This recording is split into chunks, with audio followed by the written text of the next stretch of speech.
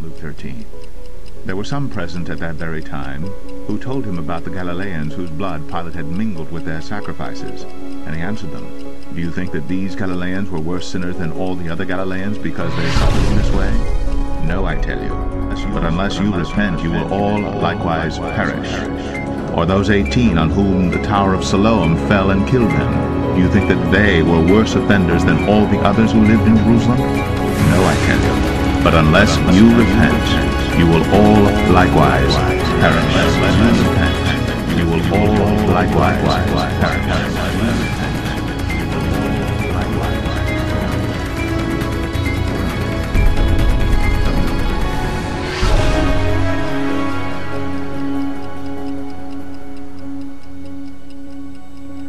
Praise God. Welcome to Battle Cry Sounding, Battle Cry Pounding. And you know, it's regretful that God has to pound the battle cry. It's regretful that God's people over the last 30-something years have refused to hear the battle cry sounding. And now it's come to the point where God is demonstrating the battle cry pounding. But you know, if we will learn to be responsive to God through repentance, by continuing in repentance, then we don't need to be pounded, but we can simply hear His voice and obey. In other words, when He sounds the battle cry, in any given instant or instance or circumstance, we can respond favorably unto Him and obey Him. Because that's what God wants, is an obedient people. And that's what God intends to bring forth. Now, each of us in this walk with God has responsibility and accountability. And if we lose out with God, we can't go around and blame everybody else.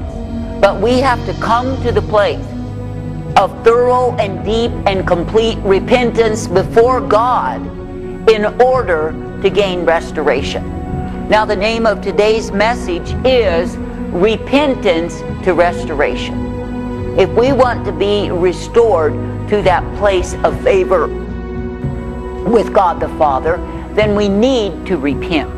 And not just a boo-hoo drunkard's repentance, you know, I'm sorry, and then 5 minutes later, or an hour later, or 2 days later, do the same thing again.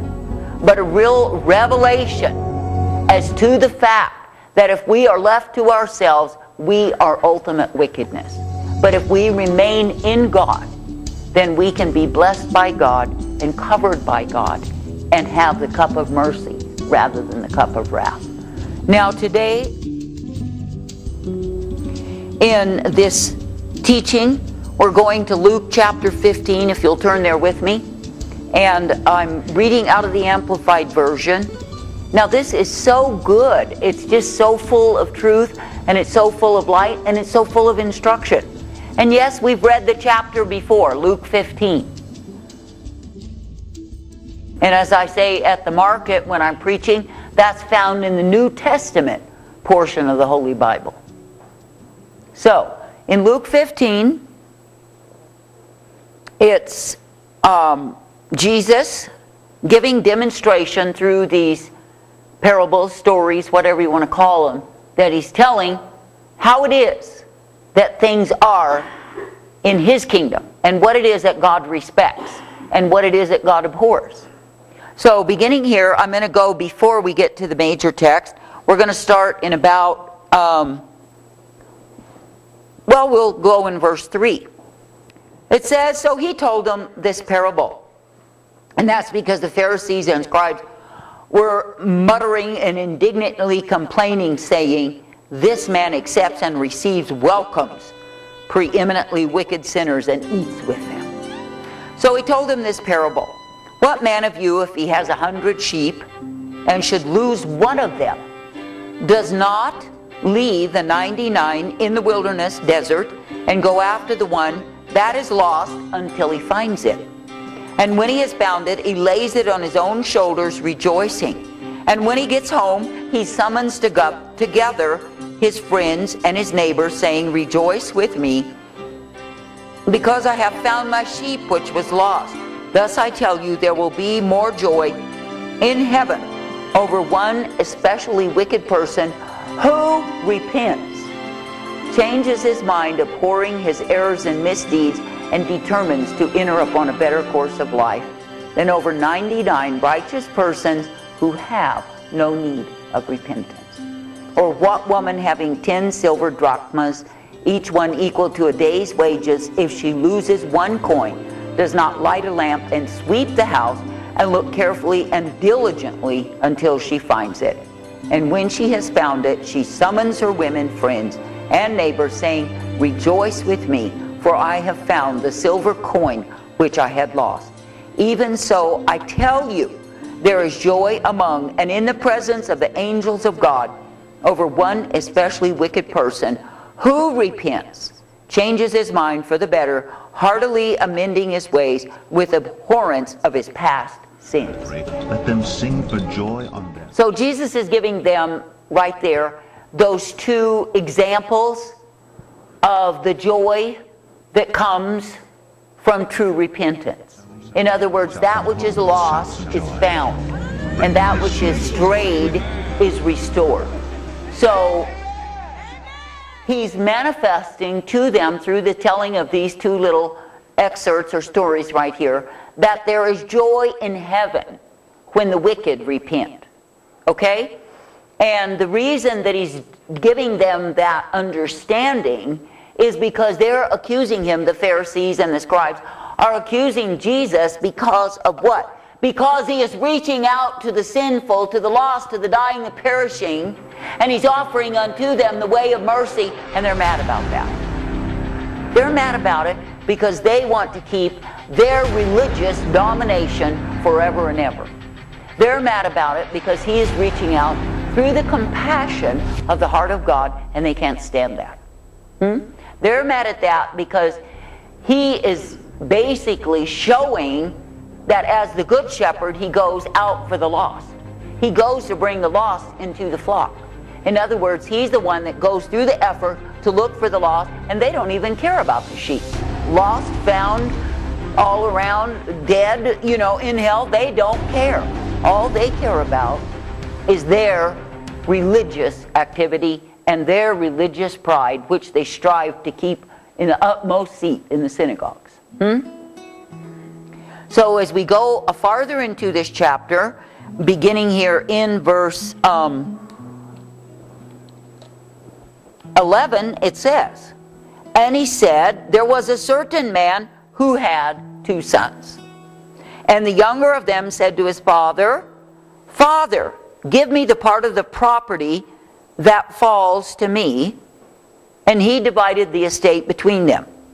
And not many days after that, the younger son gathered up all that he had and journeyed into a distant country. And there he wasted his fortune in reckless and loose from restraint living. So, of course, we know from the KJV that this was the prodigal son. We know that this individual demanded of his father his share of the inheritance. Then he took it and he wasted it completely in riotous living. He wasted it in drinking, he wasted in vile companions, he wasted on loose women, he wasted probably in gambling, and probably the use of drugs if they had them in his day, which they've always been around. He just wasted it. And he himself was wasted in the process. Now, you wonder, why was this son such a fool? Why did he choose to take such a route? And why is it that he was so demanding of his share of the inheritance, and then he was just burning with lust to use it all up? It's because he was probably very proud. He was probably waiting from the time of childhood to the time that he could be his own boss. When I grew up, they used to put that on matchbook covers, be your own boss. To appeal to the rebellious, to appeal to the independent, to appeal to the ones who were full of pride. You can be your own boss. Well, I got news for you. You're never your own boss. Either God is your boss or the devil is your boss. So choose your boss, and you'll get the wages of the same. But, you know, it was a delusion that little kids reading matchbook covers could dream about. Be your own boss. But this is what this younger son apparently had spent his time involving his thought life in, was the day when he could get away. Get away from his father's house. Get away from his father's rules. Get away from his brother. Get away from those things that weren't exciting. Get away from the dull routine of working and supporting yourself and paying your bills and paying your way. Oh, what a drag. What an ultimate drag. I mean, this is like out to lunch, Dad. I'm getting out of here. Little know-it-all. Huh? Little know-it-all.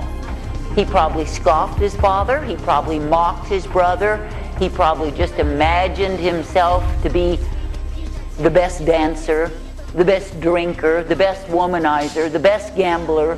What gold in life? Huh? So the little brat, who was by then a big brat, demanded of his dad his share. Then he went and got a share, and after he got it, he was burning with lust to show his stuff. To let everybody see that man about town was no longer going to be around in this podunk place, but he was going to the city. Huh? You know how many country bumpkins go to the city only to get wiped out, wasted, disillusioned, pathetically in despair to the point of suicide? Many of them commit suicide. Why? Because the glitter of the lights, the call of the street, the fantasy of the life of vanity are always there for every generation. And the city cesspool was calling this young man to his greatness.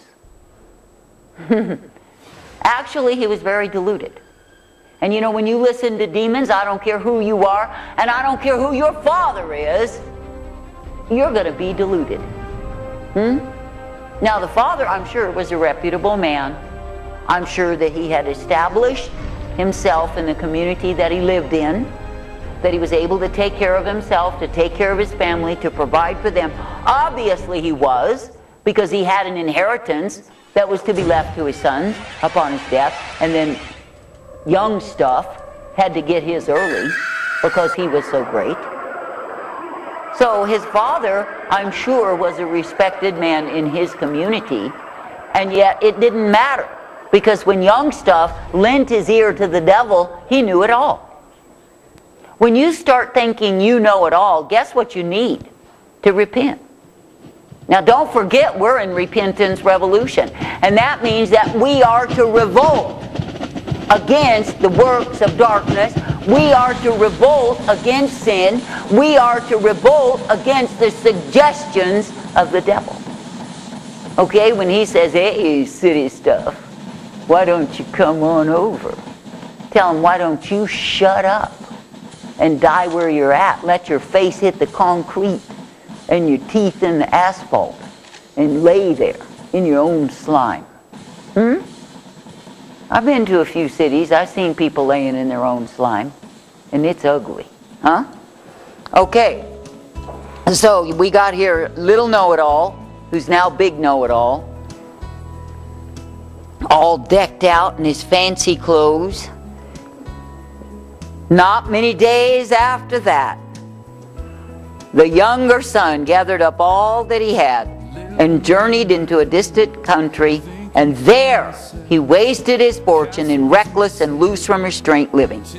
And when he had spent all he had, a mighty famine came upon that country, and he began to fall behind and be in want. So he went and glued himself upon one of the citizens of that country, who sent him into his fields to feed hogs. What I see about that there is, when we go to the world, when we are meant to be in the kingdom of God, we are no better than this boy or this young man. Because it's like you throw yourself upon the world and say, okay, I've made a mess, I've refused to repent, I refuse to walk in honor of my father, in honor of my brother, I refuse to do what was right, I know everything, and now I've been made a fool, now you take care of me. How many Christians end up on welfare? How many Christians end up on SSI? How many Christians